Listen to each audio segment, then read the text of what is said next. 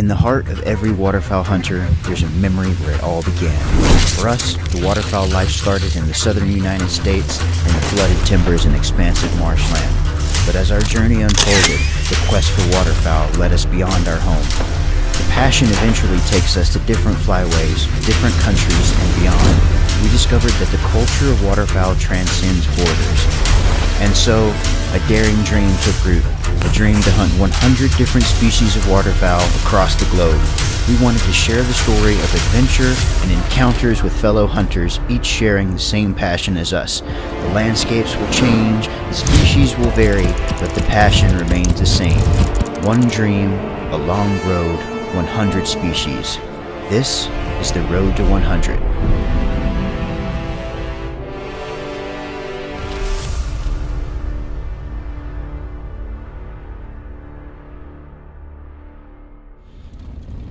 All right, we're back on the home turf, the great state of Texas. God bless America. It is good to be back. And hey, we're back with Cole. What up, that's always a good time. Hunting down at Cadillac Creek with Toby and the whole gang. What do we got lined up for this morning, bud?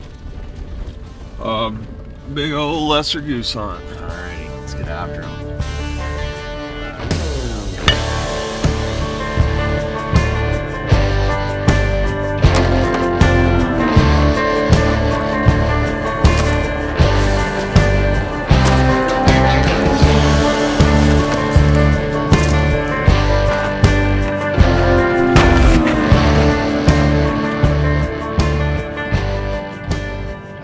Morning one here in West Texas with Cadillac Creek, with Toby and Cole.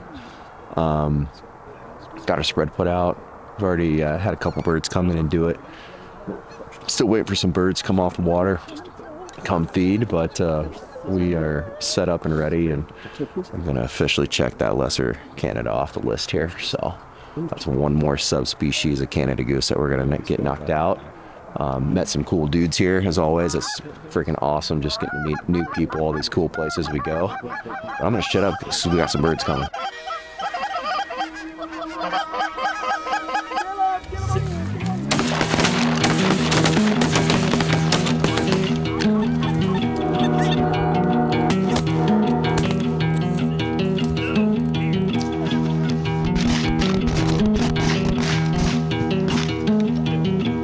That was some rough shooting there, boys.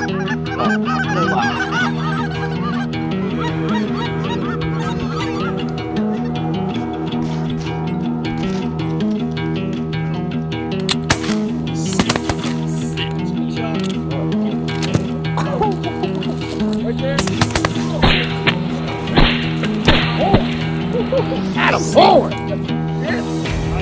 Man down! I ain't got enough fingers for all these geese.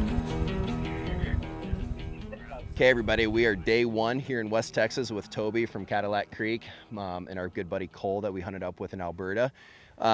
It's been a great morning. What's really interesting about this region in the Panhandle of Texas is 90 to 95% of the wintering population of this lesser Canada goose is found here in this region. So great place to come and target these little birds. They're mid body size compared to a lot of the other geese out there. You have your 7 subspecies of graders, and then obviously this is the larger of the smaller lessers and the cackling geese. So really cool bird, a little bit shorter bill, smaller head. That white throat patch varies in size compared to the other subspecies in the Canada goose family. And yeah, just a really good one to check off the list. We're stoked to be here at home in Texas hunting the lesser Canada. Now on to some Sandhill cranes. You're gonna want to do it. Not what we want. You're gonna want to do white. Think so? I think we'll do white. So when you go travel and do this stuff like we are for Road to 100, and it's more than just about the birds, it's about the people, it's about the culture, it's about going to try new foods, see new things. And in Amarillo, Texas, one of the main things you gotta go see is Cadillac Ranch. And so the history, the way I understand it, is in the 60s or the 70s, one of the local multi-millionaires here secretly decided that he was going to do this really random art project here in this field. And so a bunch of California hippies, and he got like 10 different models of Cadillacs, and they are buried out here in this dirt, nose down. And over the last several decades, people have come and spray painted these cars, and they have like taken pieces of the cars off, and so now you have these just like ragged out Cadillacs stuck in the ground. But it's along Route 66, which we appreciate as Road to 100 because the journey is well worth all the adventures along the way. So it's just kind of a cool place. We're gonna go check it out, do a little bit of tagging, leave our mark on this really cool piece of art in Amarillo, Texas.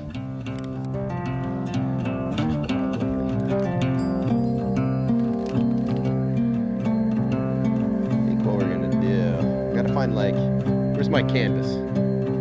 Where's the, we're gonna see how bad I am at art too. Quack.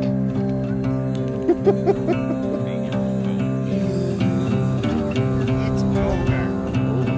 I got broke up with. Goober, may you rest in peace. It's over. She broke up with you, bro. It's done. This is where, over. This is where breakups come to. This is where you get serious closure.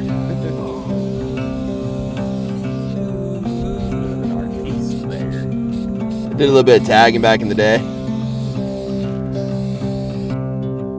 Boom.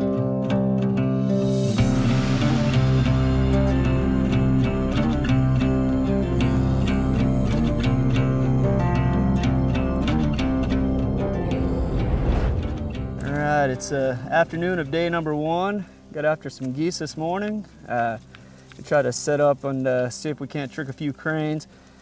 Just got set up, got a pretty good wind. Wish we had it this morning, but got a good wind. Just had a little party pack come in and do it filthy, so if that's any indication how the evening will go, it ought to be fun. Wish us luck.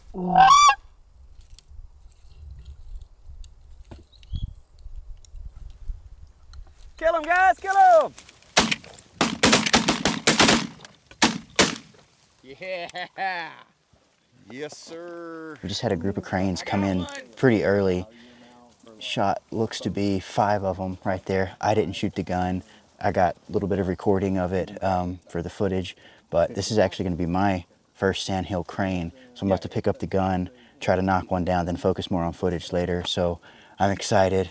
I'm ready to knock down one of these dinosaurs. I've always wanted to do it. It's always been one of those things for me growing up in Texas that everybody kind of looks forward to as like a dream bird. So being from Texas, living in Montana, coming back down to shoot these cranes is going to be pretty special for me. So let's see if I can't do it.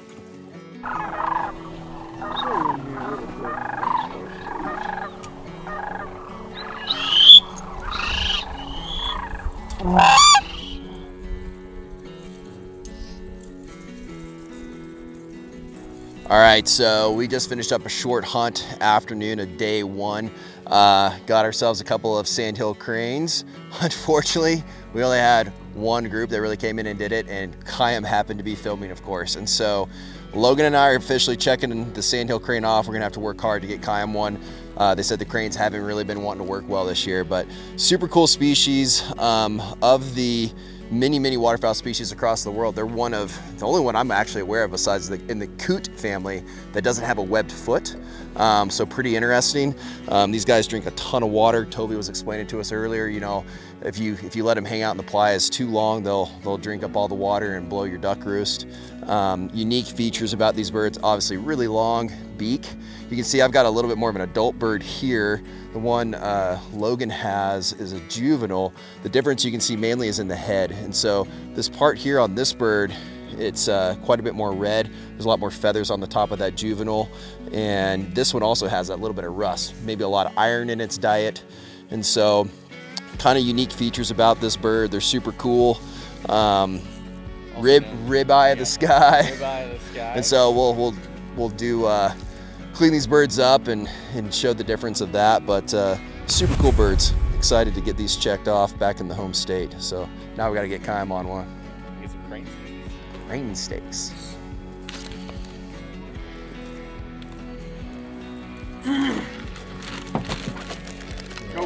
Nice. yeah. Well, that did not go as expected. Everybody else shot. I think everyone got a crane. We got 5 total tonight. Sucks because it's the one species that I really wanted to get. I was really excited about it. I don't know what's in store for tomorrow morning and evening hunt. Maybe we get on crane, maybe we don't, I don't know. But it's the way it's going to kind of be on this project. I mean, there's 3 of us. We're technically marking off this species, but I'm getting left behind a little bit on a species that I really wanted. Potential to catch up later on in the series, but tonight I'm just gonna cry a little bit in my bed when everyone's asleep. So, but we'll get to eat these Sandhill Crane. It was cool seeing them come in, and I got a wide angle shot. Not even the best shot. I thought we were gonna really get into them when we started there, but hours later, just watching the birds fly around us. So, just one of those days. It just happens.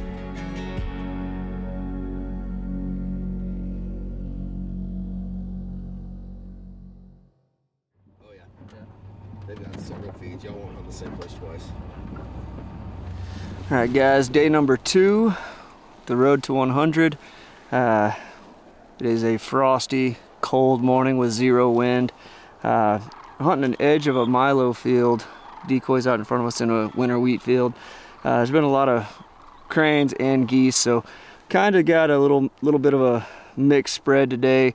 Hoping that the cranes come give us a look early, and then we'll pull the cranes out most likely and change gears and get after the geese. But as of right now, it is very frosty, very cold, and no wind. So we got everything against us that we can have against us. Let's hope that sun comes up, burns our frost off before things start moving too much, but we'll see how it all plays out. Might have a chance at redemption here.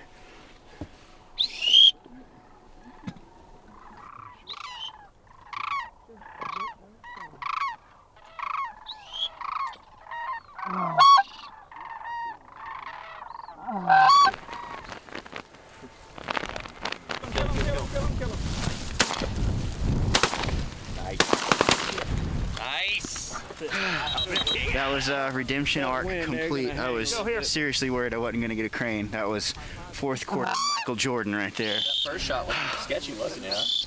It was, yeah. Well, that's my first shell of this trip, so. 2 days in Amarillo, and I was just really trying to play up the arc here, the plot of this film. We had 1 volley yesterday of cranes, and I was filming, didn't get in on it. I cried all last night thinking that I wasn't going to get one of these. Thankfully, this morning was an absolute just skunk, and this afternoon we came out and we had 2 of these guys slip up, and I was able to put 1 down, and CJ and me hit the other one, so we got 2 down total. But for me, this is my first ever crane. Being a Texan, this is like one of those magical creatures that you dream about in the piney woods. You're like, man, crane would be awesome. But I'm just glad I got to knock this off. I was getting really worried. This was 4th quarter. I'm glad it came together.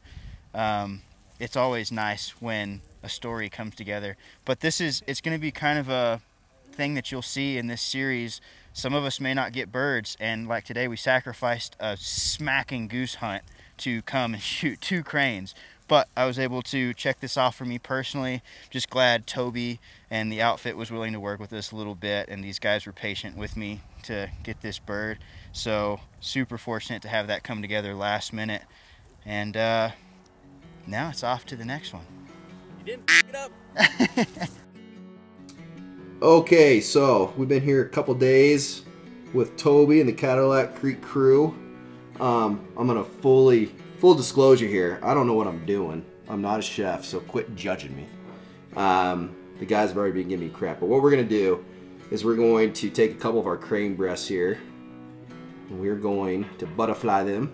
You wanna cut against the grain, as such, and then we're gonna just do light seasoning with some salt, some pepper, some garlic, and then we're just gonna pan sear them. Do about 70-80 seconds on either side or so. You don't want to overcook any waterfowl meat. For those of you who have not done this before, they can get real gamey in a hurry. But this is the old ribeye of the sky, and we are going to enjoy ourselves a little crane appetizer. Yeah, get you some of that. Whoa, easy. Totally was. I'm bringing it back. Yes, chef. Smart guy.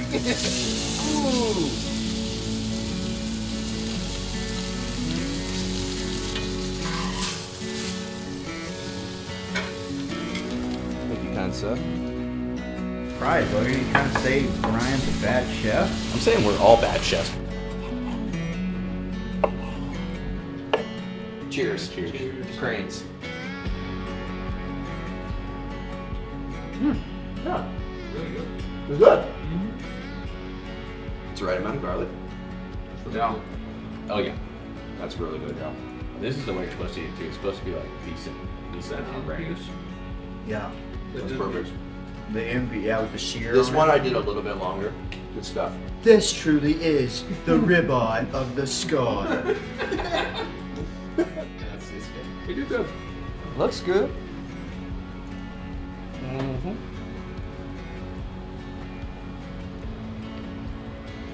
Tastes like a ribeye. I mean, It's there got you it. go. I do. Boom, done. Plain and simple, huh? Need one more. Yeah.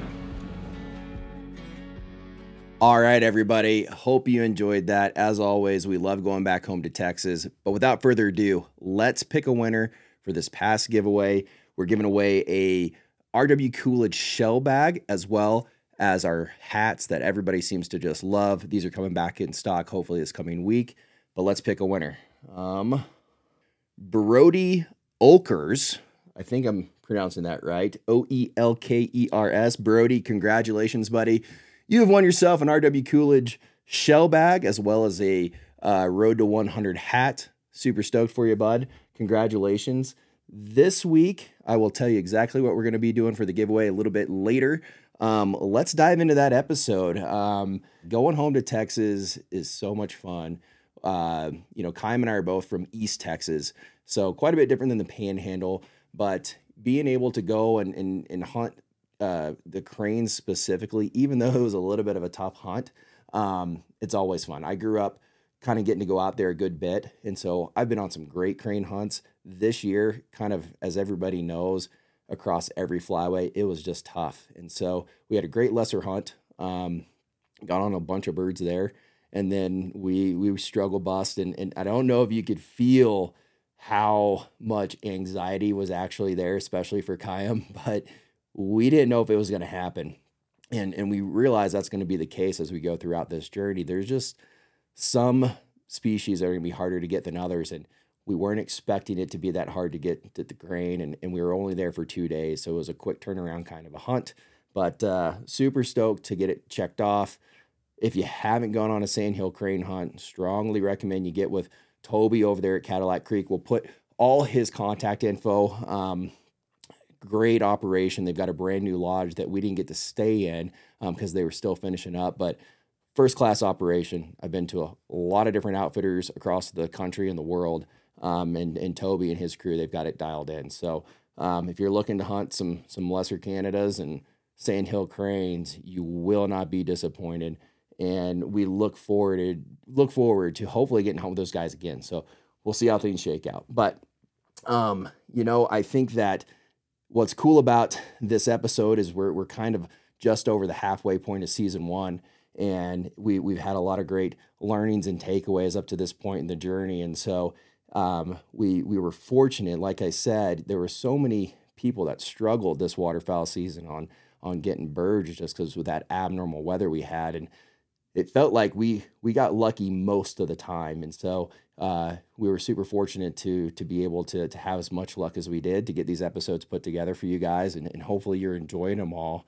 But you know, it's just, that's how it goes. That's waterfowl hunting, and you know, we're trying to struggle through my filming. As you can see, the stuff that didn't come out so great was because Kyle had to be on the gun, and I'm still trying to learn this videography stuff. I'm a decent, you know, photographer, but it's just one of those deals where it's a struggle, and that's part of the journey. And I think that the road to 100 embodies that in so many different ways. Is what we're learning is none of this is easy. It takes a lot of luck. And we're just grateful to be able to do this and show you guys. So anyways, without further ado, We are going to, oh, actually, before I announce this giveaway, we had an awesome podcast with Toby. And so a week from today, the launch of this film, we'll drop that podcast with Toby. And guys, we covered all sorts of cool stuff. I mean, if you don't know who Toby is, he obviously sports a pretty awesome handlebar mustache, as I do. So mad respect for that.